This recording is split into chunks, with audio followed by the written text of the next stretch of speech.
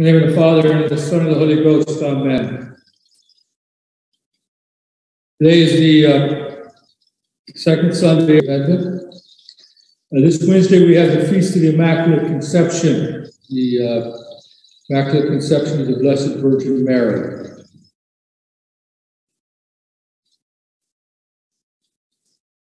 The epistle for today is from St. Paul's letter to the Romans. Brethren, what things soever were written for our learning, that through patience and the comfort of the Scriptures we might have hope. Now the God of patience and of comfort grant you to be of one mind, one towards another, according to Jesus Christ, that with one mind and with one mouth you may glorify the God and Father of our Lord Jesus Christ. Wherefore receive one another as Christ also hath received you unto the honor of God. For I say that Christ Jesus was ministered a circumcision for the truth of God, to confirm the promises made unto the fathers. But the Gentiles are to glorify God for his mercy, as it is written, Therefore will I confess thee, O Lord, among the Gentiles, and will sing to thy name. And again he saith, Rejoice, ye Gentiles, with his people. And again, praise the Lord, all ye Gentiles, and magnify him, all ye people. And again Isaiah saith, There shall be a root of Jesse, and he that shall rise up to rule the Gentiles, in him the Gentiles shall hope. Now the God of hope fill you with all joy and peace in believing, that you may abound in hope and in the power of the Holy Ghost. And please stand for reading the Holy Gospel according to St. Matthew.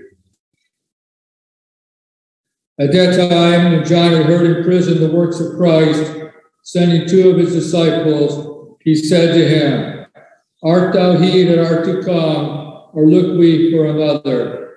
And Jesus, making answer, said to them, Go and relate to John what you have heard and seen. The blind see, the lame walk, the lepers are cleansed, the deaf hear, the dead rise again, the poor have the gospel preached to them. And blessed is he that shall not be scandalized in me. And when they went their way, Jesus began to say to the multitudes concerning John, What went you out into the desert to see? A reed shaking with the wind. But what went you out to see? A man clothed in soft garments. Behold, they that are clothed in soft garments are in the houses of kings. But what went you out to see? A prophet. Yea, I tell you, and more than a prophet. For this is he of whom it is written, Behold, I send my angel before thy face, who shall prepare thy way before thee. In the name of the Father, and of the Son, and of the Holy Ghost. Amen. St. John was the precursor, the one who went before our Lord, St. John the Baptist, and he had gathered many of his disciples. And when our Lord came, he pointed him out. He said, Behold the Lamb of God. And St. Andrew, who was one of St. John the Baptist's disciples, he left John and started following our Lord. And then he got Peter, he got his brother St. Peter, and they gathered others, and then our Lord started to call his apostles to follow him. But St. Andrew, we left St. John to follow our Lord. But some of St. John's disciples stayed with him, and they didn't follow our Lord. Our Lord, St. John had told them, I must decrease and he must increase. So John's work was finishing. He must decrease. He doesn't need the disciples anymore. And now they need to go to our Lord. But some were still hanging on. And so St. John was in prison now. He could not baptize anymore. He could not really do anything. He was in prison. He was going to stay in prison until Herod killed him, had him killed, and martyred him. But he stayed in prison. So he still had his disciples there, and so he sent them to our Lord. And he sent them to our Lord and asked them to ask a question. Art thou he that art to come, or look we for another? Are you the one? Because these disciples were still doubting. And St. John wanted our Lord to confirm that yes, he indeed was the one. So our Lord worked all these miracles in front of them. He cured blind. He walked to the lame. He cured the lepers. He cured the deaf. He brought the dead back to life. He did all these, and he preached the gospel to the poor. And so these disciples of St. John the Baptist are watching Jesus do all this, and he says, "Go and tell John now what you've seen. What you've seen, and go tell him that." And so they did. And John told them to follow him because John didn't want the kingdom to be divided. He didn't want there to be two heads of the kingdom. He wanted only one head, and there's no division. There should be no division amongst us. That's what St. Paul tells the Romans today. He says, "Now the God of patience and of comfort grant you to be of one mind, one towards another, according to Jesus Christ, and with one mind and with one mouth, you may glorify the God and Father of our Lord Jesus Christ." So we have to be of one mind, and all united. And so St. John wanted to unite his disciples with the disciples of our Lord, that they would follow him. We all have to be united with our Lord as the head of the church. And this is one of the notes of the church, one of the marks of the church, that it is one. It is one, and that unity is firstly in faith, that we all believe the same thing. We all have the same faith, and we have the same faith that St. Peter had. We have the same faith that all the saints have had in the past. That's the faith we have to have. That's the faith that leads us to heaven. There can be no other faith, no divergence in the faith, no picking our own faith or choosing our own faith. This was the error of Martin Luther. He brought that in. He said, we just have the Bible. You read the Bible, and you decide what you want to believe. There's only the Bible, and there's private interpretation of the Bible. And, so we get a division. And he divided the church. Martin Luther did. Since then, the church has been more and more divided, with other people coming up and making more and greater divisions. And now, after the council, we even have divisions created by the Holy Father. And so the unity is not apparent. That's why we have to keep the traditional unity. We say we want to have that same faith that the apostles had, that St. Peter had, that St. Anne had, that all the saints had, and we want to believe the same thing that the saints believe, because we know that that is the belief, that's the faith that will take us and lead us to get to heaven. And then we have to be united in the sacrifice, and the worship, and that's the holy sacrifice of the Mass. That's why the Mass has to be also one. It has to be one throughout the world. And it cannot be different in different places. It cannot be different for one people and different for another people. St. Paul says there's no longer Greek or Jew, now you're all one. And we have to be one in worship. So whenever we go into a Catholic church anywhere in the world, we should feel at home and say, yes, this is my church, because it'll be the same everywhere. The church will look the same. Maybe the statue of Our Lady will be on the other side that we have at home.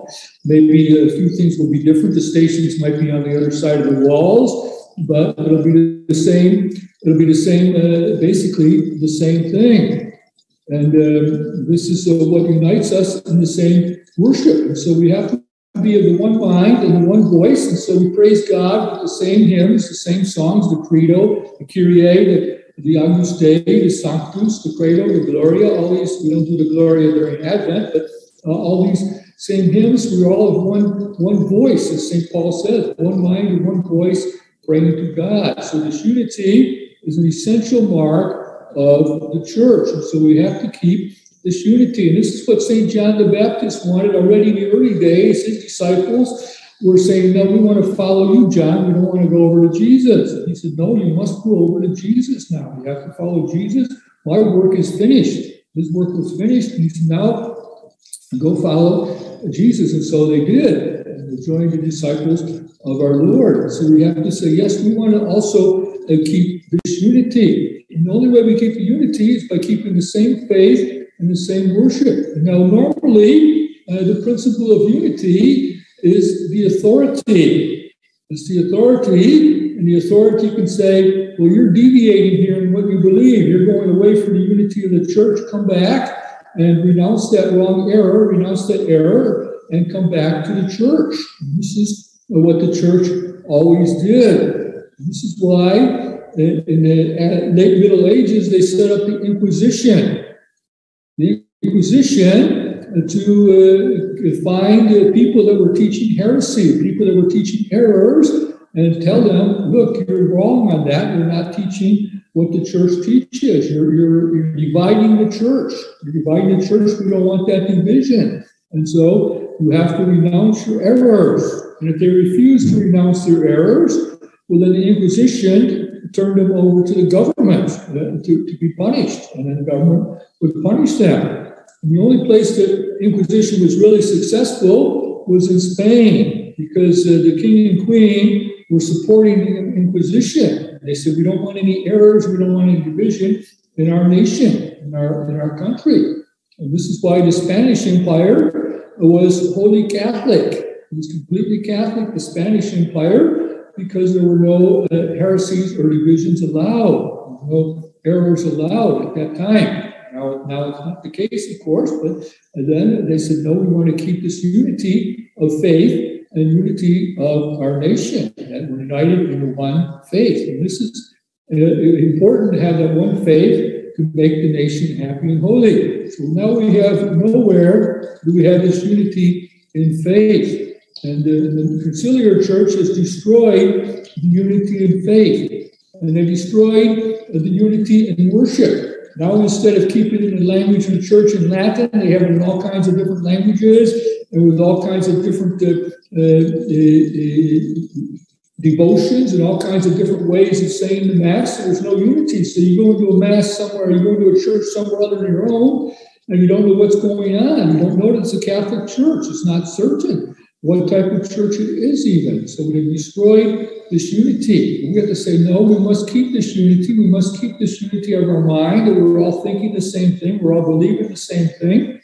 And we're all loving God and showing God that we love Him. And we're all worshiping Him in the same way that He wants us to worship Him. Not in some way we make up that we're going to worship Him in, but in the way that He has taught us to worship Him in. So this is what we're fighting for.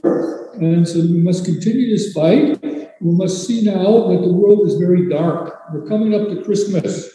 When our Lord was born in Jerusalem, and not in Jerusalem, in Bethlehem, when He was born in Bethlehem, the world was very dark. All around the world, the gates of heaven were closed, and there was no light in the world. There was supernatural light. There was the natural light of the sun, of course, but there was no supernatural light.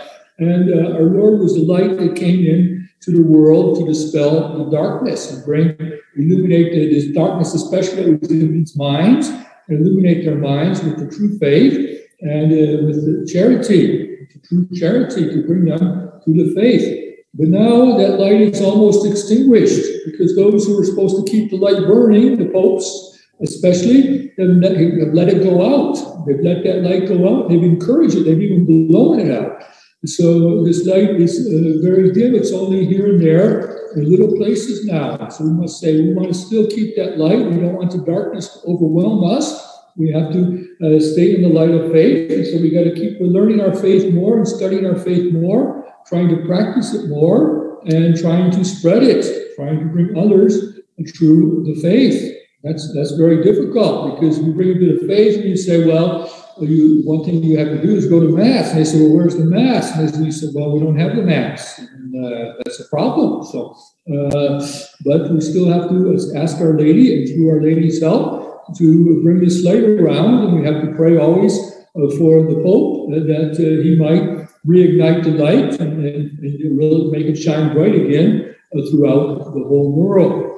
So let's not give up and say, yes, we cannot let the darkness overwhelm us, but we must conquer the darkness by a greater faith and a greater love of God and a greater hope that He will provide again for us. So He will come again and He will bring us this.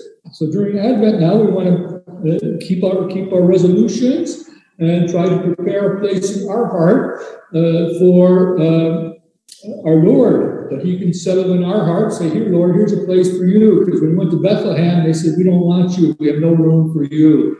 There was no room for him in Bethlehem, and you had to go out. St. Joseph had to go out and find a stable for him to be born in. We're going to say, here, Lord, here in my heart, you can find a place to rest and try to make it as well as the manger that Our Lady arranged for him to be born in. Say, yes, Lord, I'm going to have my heart at least as good as your manger, that you might be willing to rest in my heart and sanctify me and convert me. Because that's why our Lord came into the world. So let's ask Our Lady, because we can't prepare a place in our heart ourselves, we need her to help us. And as she was able to make that manger, that stable, a place suitable for our Lord, well, she can also make our hearts places suitable for him. So we have to ask her to help us and take us under her care and lead us to a greater love for God, that he might find a loving place to rest his head on Christmas.